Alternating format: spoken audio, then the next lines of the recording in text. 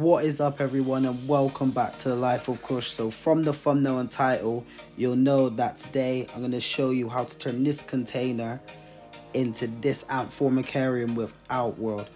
Now this is the perfect design if you want to be able to see your ants digging their tunnels and nests and all that. But before we get into that, let me show you what we're going to need. So this is everything we're going to need for this build. So let's start off with the obvious. The container that they're going to be going in.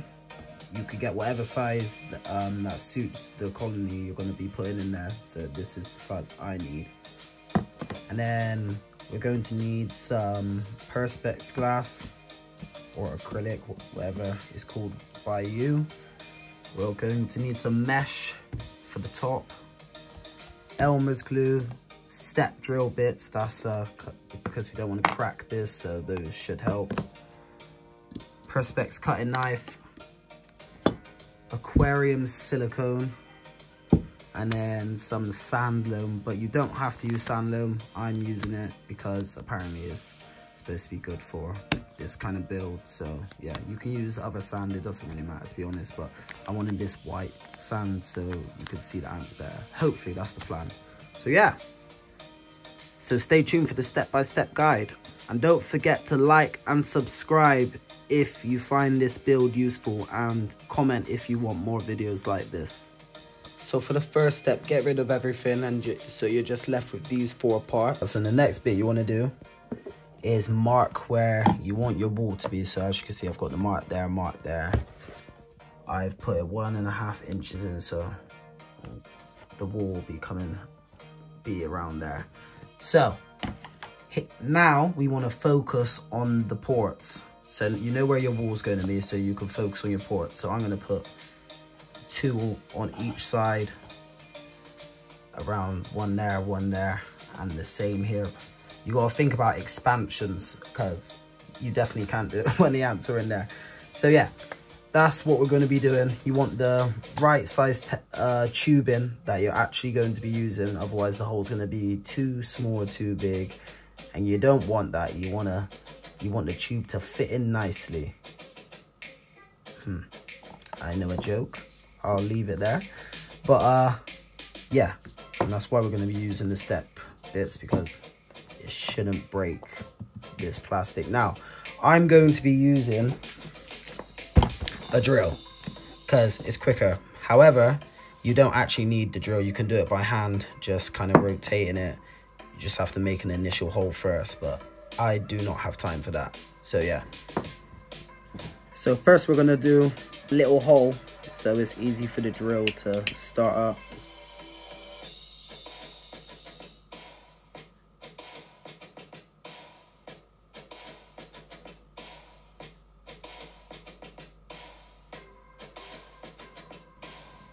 Okay, now for the drilling.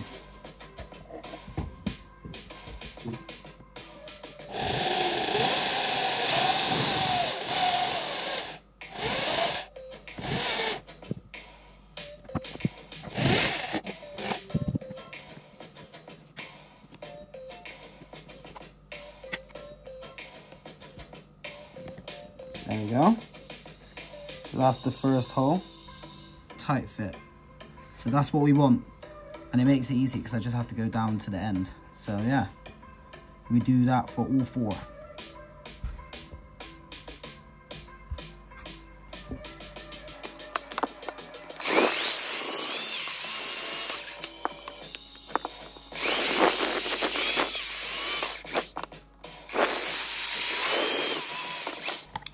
So what we can do here, if your ant colony is not big enough to actually come out of here, you can always put feed-in tubes on these, or you just block it off until they're big enough. The colony is big enough for you to open it up. Yeah, so that is step 1. Now the holes are cut, you want to make the wall. So first off, we're just gonna measure up these 2 bits. Make a little mark. Okay, and then we want to do that same for the height. Now this is rough because I've got a lot to waste. Now make sure you cut on the waist side and not on the side you need, because if you go wrong, then yeah, and if you don't have much to waste like me, then it's gonna be a nightmare.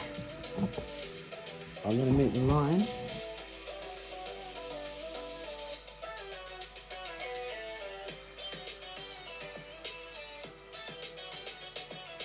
Now the line's made. Now we're gonna wanna cut it, but mind this part because it can go wrong. You don't want to be cutting off no fingers. Like I said, the ants are not worth it, okay? I know ants are cool and that, but it's not worth a limb or a phalange in this case.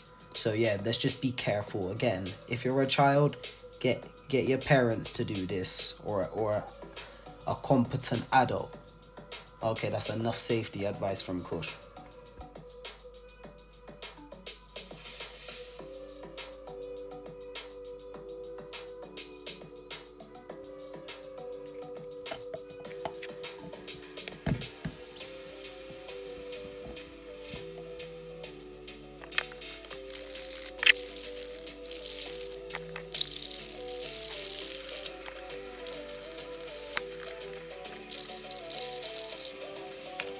Okay, so now all the holes are done.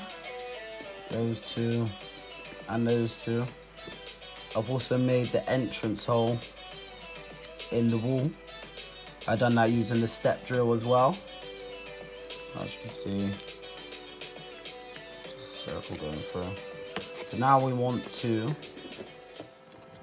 attach this. Now, previously I said I'm using the silicone, however, it's gone off.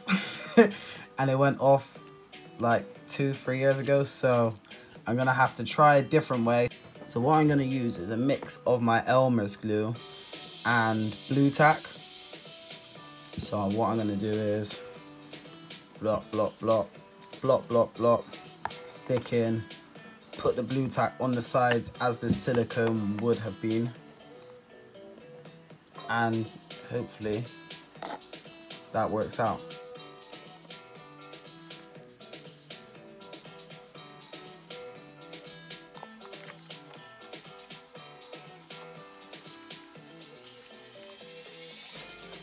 Okay, so now got the glue in the syringe. I'm just gonna go down the sides.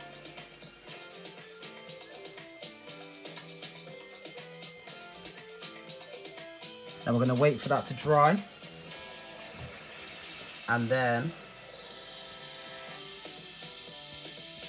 we will put the blue tack on to secure it into place, because like I said, that might not hold. And there'll be a bit of sand, which yeah, we want that to hold. We do not want that collapsing on us. So yeah, whilst we wait for this to dry, we need to make the air holes in the lid using the mesh, because we don't want it to get too stuffy in there for them. So instead of doing one big hole, I've decided to do 2 smaller holes, one this side and then also one this side, just to make sure that they are getting enough air in here, otherwise that can be problematic. So yeah, I'll come back when the holes are made and we're going to put the mesh on, but yeah, I'm just going to use the step drill. So I will be back when this is done. Abracadabra. Here we go. So sorry, the light's shining, but you can see the holes have been made. So I've made them about that big, if you can judge that. So now what we need to do is put the mesh over. So pretty simple. Just gonna want to quickly do a little quick measure up. So I want about that. I want that square there. So I'm just gonna do a line.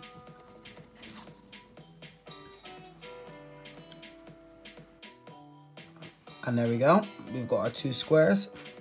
One for there and one for there. That's a bit bent. It's alright. And then we just glue it down. Here we are. So again, we're going to go with the syringe. Just put that on.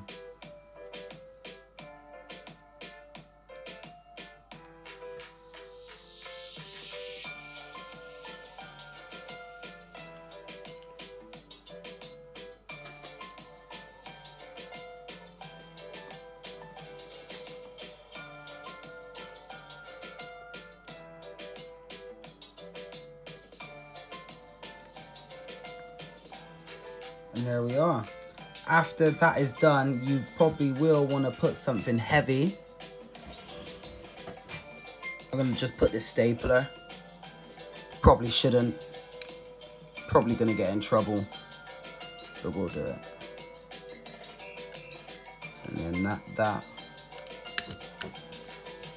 is that. Now if we move this to the side and get the box back in. It's not gone clear yet, but we will be back. Alakazam. Here we are, so this is the day after. Let it dry out for 12 hours. So it's just that little bit at the top that's got a gap. I've glued all that side and then those sides, but I'm not leaving it just like that. So what I've got is blue tack, so I'm just going to blue tack the outsides of that just to make sure we do not want an avalanche on the ants when they're in there. Well, you might, I don't. And there's that. So bits are up on the corner, but that's all right.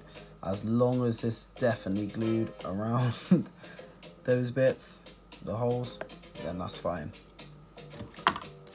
So this is going to be fun. This is when we're going to see if the glue holds or if everyone online was right.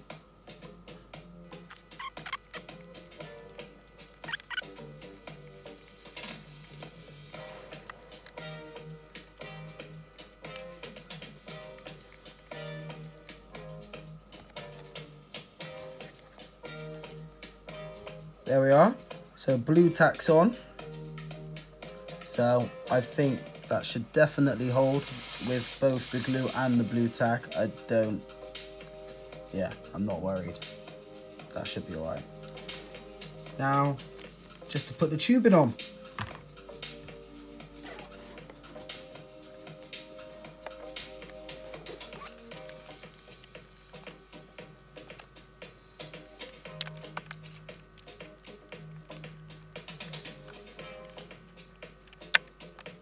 All the tubes are in now, so it is time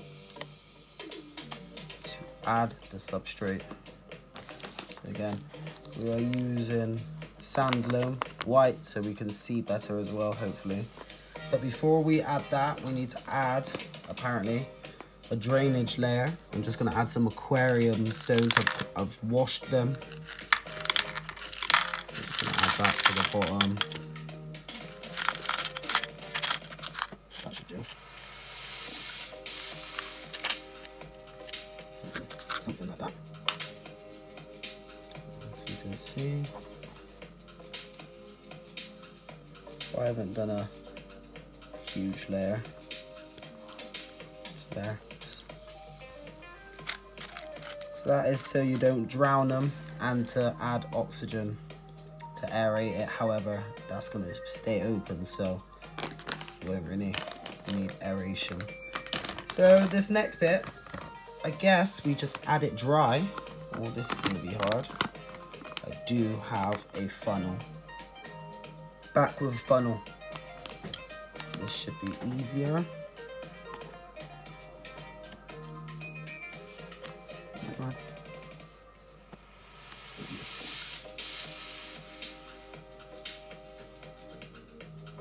we go. And then I'm just gonna level it out.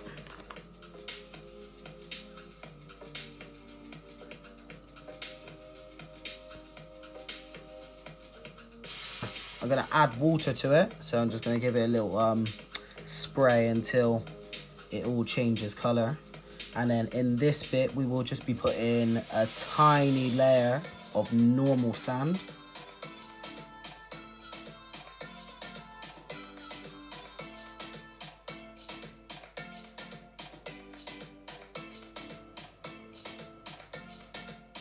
So there it is, people. Your own ant formicarium, easy to make, cheap, and it's going to give you hours of entertainment. If you liked and enjoyed this video, make sure you hit that thumbs up button. If you have any questions, leave them down in the comments. And if you're wondering what it looks like for ants to move in, then make sure you stay tuned for my update video of me moving my colony into it. But until then, this has been Life of Kush. I'm out.